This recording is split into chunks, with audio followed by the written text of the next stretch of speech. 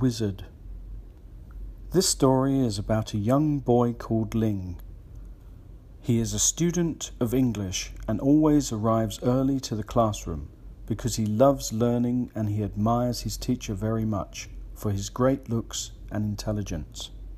Ling is eager to learn and he loves chatting and working with his fellow students. He is handsome and likes playing sports. He is always a hard worker and everyone in the class loves him, but he has one problem. The problem Ling has is asking the wrong questions. Ling loves making fun of others in the class and he is always playing tricks on other students. But one day he said to his teacher, "You are very fat. Can you see your toes?" Ling did not realize that this handsome, kind and wonderful teacher was in fact a great wizard, and his comment had made the teacher annoyed. The teacher used his vast intellectual mind to plot a devious plan. The teacher collected some ingredients from his cupboard. Rat's tails, frog's eyes, and the foot of a gecko. That should do. Then he cast his spell. "From me to you and you to me, we will see how happy you will be." Then he smiled and laughed maniacally. Later that day, Ling went to the hairdresser's to have his hair cut. The hairdresser is also an English student of Mr. Paul, and so they knew each other. Usually, they put a bowl on Ling's head and cut around it, but on this occasion the bowl had broken. He sat down in the chair, closed his eyes and started to relax. Before long, he was in a deep sleep and dreaming about his teacher's lesson. "He is so wonderful and handsome. I want to be just like him," he thought. When Ling opened his eyes, he could not believe what he was seeing. His hair was gone. The hairdresser had cut his hair very short, and Ling was shocked. "What have you done?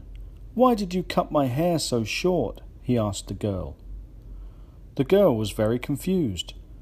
"You said you wanted to look just like your English teacher, so that's what I did. I cut your hair just like his," she replied angrily while tapping her foot on the floor. Ling opened his eyes wide and realized that he had been talking in his sleep. "Oh my, I don't look like him at all. He is striking and manly. I just look like a monk," he said in a very disappointed voice. He refused to pay for his haircut and then left the hairdresser's. While walking down the road, he saw a sign, "Free cakes and pastries." Yummy, he thought, while he rushed into the shop.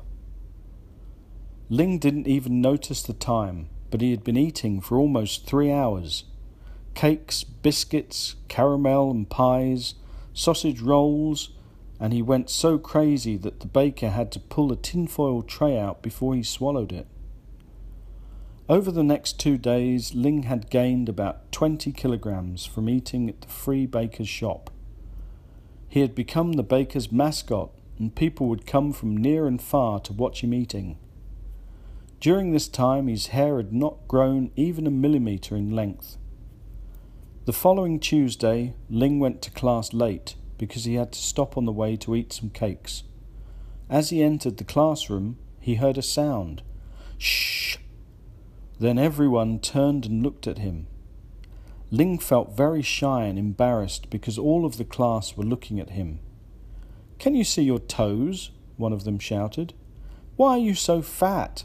another student asked. He even heard people muttering.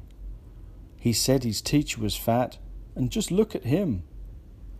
Ling realized what he had said to the teacher was wrong, and he felt sympathy, not only for himself, but for all fat people. "I am so sorry for being impolite to you. I will never do it again, I swear," he said to his teacher. The great wizard lifted the spell from Ling and helped him to lose weight. Before long, his hair had grown normally and he was back to his old self again. But Ling never forgot his promise and never made fun of people again. The end. Thanks for listening. See you next time.